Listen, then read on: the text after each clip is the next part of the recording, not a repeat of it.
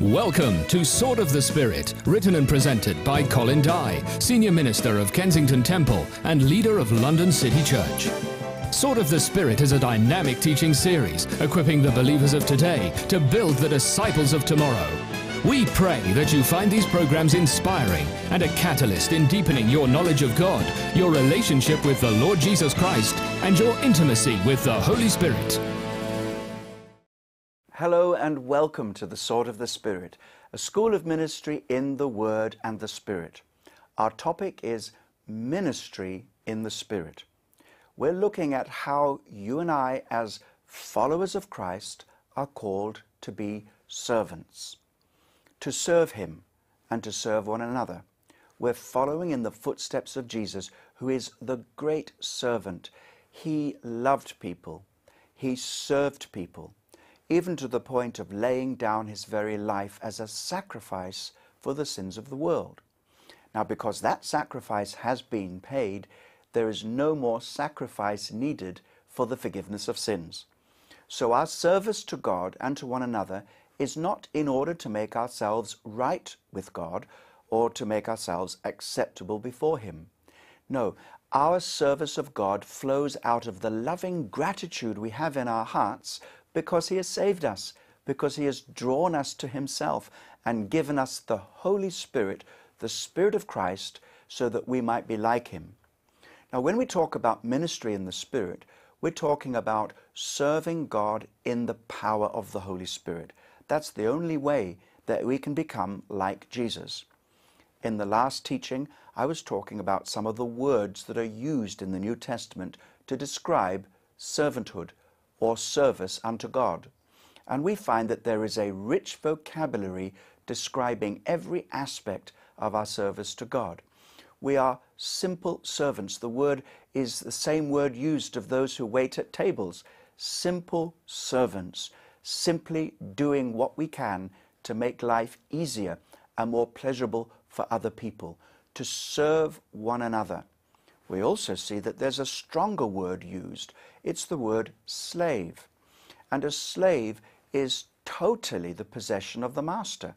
This means because we are totally owned by Christ, we are His slaves. But it's not a slavery which brings pain and degradation. It's not a negative slavery. It's the slavery of love. Because we so love God and so love Jesus, we are ready to do His every bidding. You see, a slave obeys the master. The slave puts the master's needs above his own.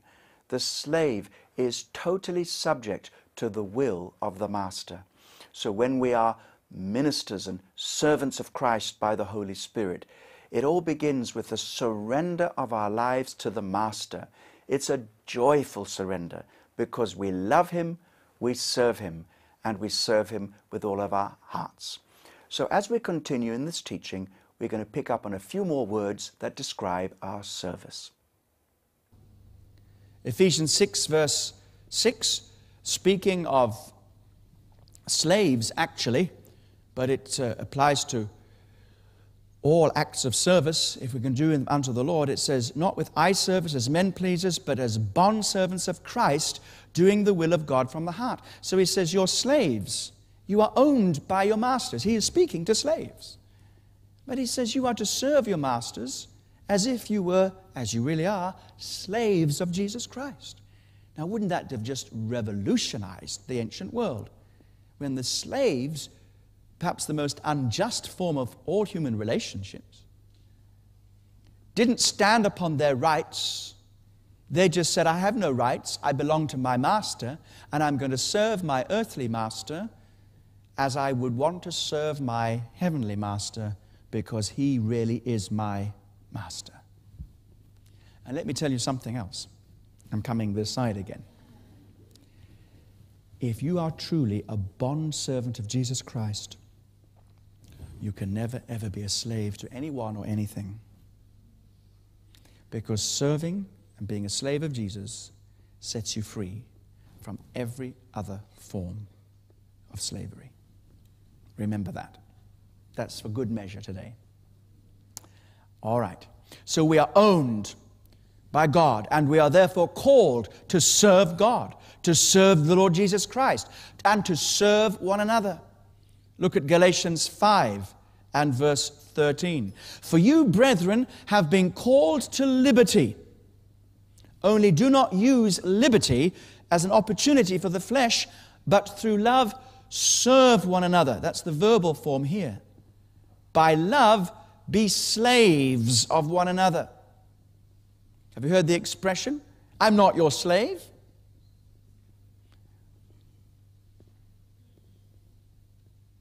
Hello? Well, in the body of Christ, we are. Because we love Jesus so much, we want to be like Him, and He served in exactly that same spirit. He said, the Father owns me totally. All that I have is His. I only say what He says, only do what He does. I'm serving Him. So, these words are vital for our understanding.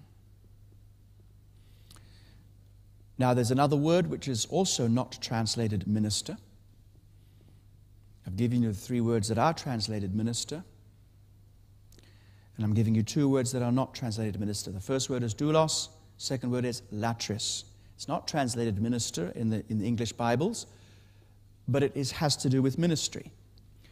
Now, latris is a hired servant. It's from the verb latreo, which means to serve. And it was used, especially in the New Testament, of the service of the priests and Levites. They were paid to serve God in the temple and to worship. And when it's used of believers, it's used of our worship to God. Let's look at some of the uses. Luke 1 and verse 74. To grant us that we, being delivered from the hand of our enemies, might serve Him without fear. Serve Him. That's the verb latruo. Have a look at Acts 27 and verse 23. For there stood by me this night an angel of the God to whom I belong and whom I serve. Here the Apostle Paul is giving his testimony during the time of that great storm in his missionary journey, and he says, God has spoken to me. An angel came, and the angel came from the God whose I am and whom I serve. He's using this rather technical using this rather technical word which describes priestly Levitical worship, priestly Levitical service. Now, very important point to grasp here. In the New Testament, priestly language is used of the whole body of Christ, not just of individuals. So we're not talking about a few people who are set aside as priests, not in the New Testament. We're talking about the whole body of Christ being a priestly body, the body of believers. And this also shows us that latris service is corporate rather than individual. So when we serve as priests, we're doing it together. That's why the priestly anointing rests most frequently upon the body of Christ when the body of Christ assembles together. And it is characteristically seen when we are worshiping the Lord. And that anointing comes down. But the worship of God as we sing and praise Him and worship Him must be translated into corporate acts of service that are equally worship as far as God is concerned. We are all called to serve and worship God like priests and Levites, with prayer, with praise, with thanksgiving, with spiritual sacrifices, and also in practical acts of service. Now, the difference is that the priests and Levites were paid and supported for that. We are servants anyway. We don't get paid for worshiping God. We don't get paid for serving God. Do you know that? Nobody can ever get paid for serving God. Otherwise, it's not serving God. Now, when ministry is supported financially, that's another matter. The Bible makes it clear that you shall not muzzle the ox that treads the corn. But you know, I don't receive a salary. I have never received a salary because nobody has ever paid me for what I do for Jesus. Nobody. I do that for Jesus anyway. Do you hear what I'm trying to say? Now, for many years, I have been supported in my ministry. But that support in my ministry is not pay. You see the difference? And so when we serve Him, we're not serving Him for money. We're serving Him because we love Him, and if we start serving Him for money, we're not serving Him. Those two things cannot coexist. We are kings and priests to the Lord. Now we see, therefore, that the heart of ministry is this servant attitude. And let me take you back to Matthew 20 and verse 28, because this to me is the great key text in all of that I'm saying today. Just as the Son of Man did not come to be served, but to serve and to give His life as a ransom for many. Jesus came not to be ministered to. He came to minister to others. And that's the pattern. He is the great servant. And when you think about it, of who He was, God manifest in the flesh. When you think of such great pictures of the messianic ministry that we read about in Daniel chapter 7, look at it there in verses 13 to 14. When we think of this great picture of messianic ministry, no wonder Jesus shocked them when He said, I didn't come to be served, but I came to serve. It says, Daniel 7, 13 and 14, I was watching in the night visions, and behold, one like the Son of Man, coming with the clouds of heaven. He came to the Ancient of Days, and they brought Him near before Him. Then to Him was given dominion and glory, and a kingdom that all peoples, nations, and languages should serve Him. His dominion is an everlasting dominion which shall not pass away, and His kingdom the one that shall not be destroyed. So who's this speaking of? Speaking of the Lord Jesus Christ. And every word of it is true. He is the King, the one whom nations shall serve, the one whom angels worship. And if He, the Lord, the Master, the King of glory, the Lord of heaven, if He was amongst us as one who serves, and that His primary purpose of ministry on this earth was to give His life as a ransom for many, to give His life, to serve others, we cannot take in our mind ruling models of ministry. I don't care how big your ministry is. You could lay hands on 100 dead people and they all could be running around living. That doesn't make you anything other than a servant of God. A servant. How is it that when a few of us get anointed with some charismatic endowment, which means the gift of God's grace, why do we attract attention to ourselves and say, look at me, look at my ministry, here's my glossy magazine, buy sweatshirts on the counter on the way out, all me, me, me, me, me. That's prostitution of God's gifts. That's merchandising the anointing of God. And that's why the anointing is so rarely seen in its genuine and fullest form. We get just a touch and we get carried away. When Jesus was anointed, He knew His major purpose was to go to the cross. And in going to the cross, He did things on the way. He talked, preached, He laid hands on the sick, cast out devils, called the dead back to life. His purpose was the cross. Now, when we understand, therefore, that this word diakonos, I'm coming back to the main word, it's here in Matthew 20, 28. When we understand that this is the word that Jesus used, I've come not to be served, but to serve. I've come to be a servant, a deacon, a diakonos. I've come for that. That's the central idea behind all ministry. It tells us two things. It tells us it's the foundation of all true Christian ministry. And secondly, it tells us that it's possible for everyone to be a minister, to serve. If he'd used these other words, huperetes, or rather liturgos, if he used those words, high office, exclusive, some people set apart for that, we wouldn't have understood it. But Jesus used this word and he spoke to his apostles, to those who were going to be used in the greatest way imaginable. Peter was there, used so powerfully that his shadow healed the sick. He said, "You're a servant. You're a servant. And you minister as a servant."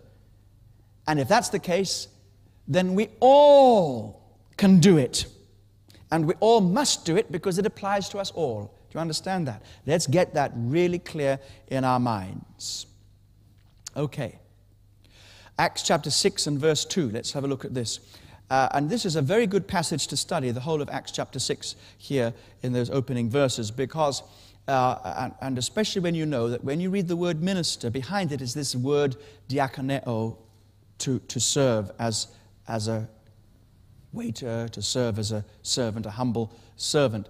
And it's used in this context of two different forms of ministry. One ministry which is serving tables, because the whole issue here was that the Greek-speaking Jews, their widows were being neglected. And the Aramaic-speaking Jews, their widows were getting all the best things, all the best supply. And so they had to meet together and sort it out. And the apostles said, it's not right for us to leave the ministry God has given us to do something that can be done by others. And he says, they say there that is serving tables, which is the word diakoneo. He says, but our ministry is the word and prayer, which is the same word, diakoneo. So this word is used of what we may think of as spiritual ministry and what we may think of as practical ministry. It's the same word, and that's vitally important. So let's read it. Acts 6:2. Then the 12 summoned the multitude of the disciples and said, it's not desirable that we should leave the word of God and serve tables. Verse 4, Acts 6, but we will give ourselves continually to prayer and to the ministry of the word. So God will give us different ministries, but it is ministry nonetheless. That's what it is for everyone. Okay. So whenever we minister, we serve, whether by polishing or preaching. We follow the same pattern and example of Jesus Christ, who humbly and lovingly served all people. And we see this pattern throughout the whole of the New Testament. Angels minister to Jesus. Women minister to Jesus. Jesus is ministered to in the person of the needy. Believers minister to each other. Ministry, therefore, helps reveal the gospel. 1 Peter 1 verse 12 is a very important text. To them it was revealed not to themselves, but to us, that they were ministering the things which now have been reported to you through those who have preached the gospel to you by the Holy Spirit sent from heaven, things which angels desire to look into. Here we have the revelation of the gospel through ministry. Ministry helps accomplish reconciliation. 2 Corinthians 5 verse 18. It says, now all things of God, who has reconciled us to himself through Jesus Christ and has given us the ministry of reconciliation. The ability to minister is a gift from God. Acts 20 and verse 24. None of these things move me, nor do I count my life dear to myself, so that I may finish my race with joy and the ministry which I received from the Lord Jesus to testify to the gospel of the grace of God. The ministry I received from the Lord Jesus Christ. It is a gift from God. So I want to speak to you briefly about the understanding of ministry and spiritual gifts, gifts from God. Now there is a passage of which speaks of spiritual gifts in Romans chapter 12 verses 3 to 8, and in that passage there is a special gift of ministering, of serving, and it's the word diakonia. And so what this teaches us is that ministry is a gift rather than just a duty. It's a gift. We're privileged to minister. And also, when we see that these gifts are placed, the gift of service is placed alongside some of the other gifts such as prophecy and showing mercy and so forth, leading and giving. Those are some of the other gifts mentioned in Romans chapter 12.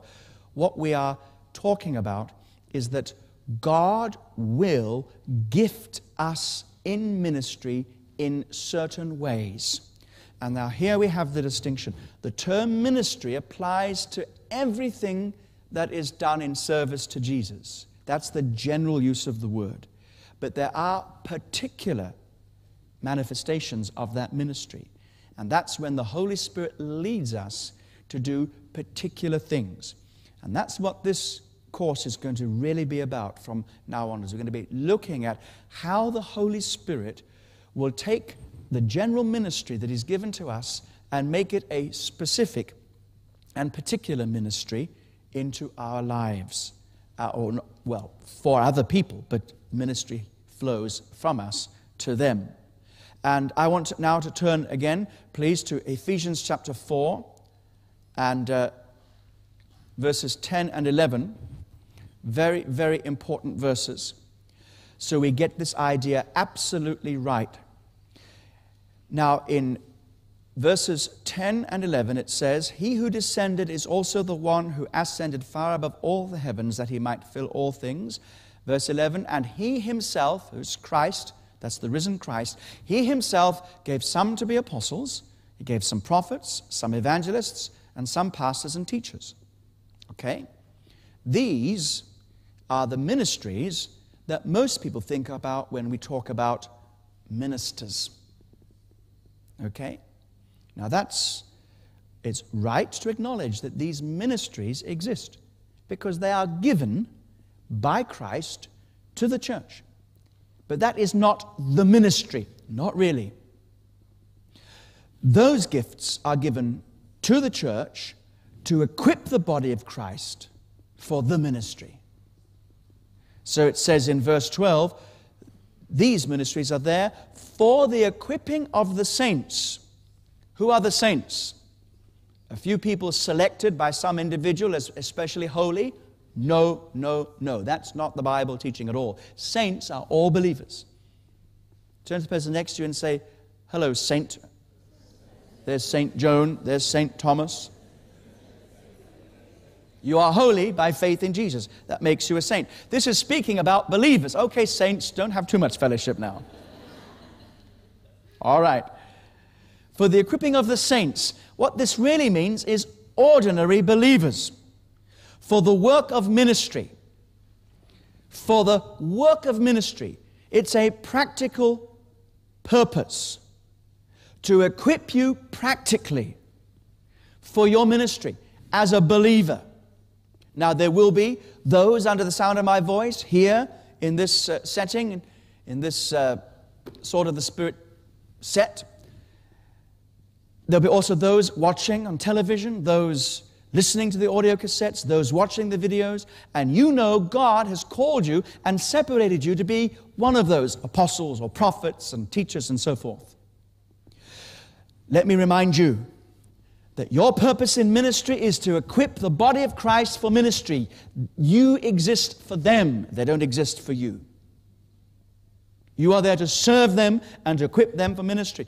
And for all the others who may not be called to that special role of apostle, prophet, evangelist, and so forth, not called to one of the fivefold ministries as a full-time, whole, life-consuming calling, you nevertheless have a ministry that must not be neglected. And you must work in that ministry because you will be held accountable for that ministry.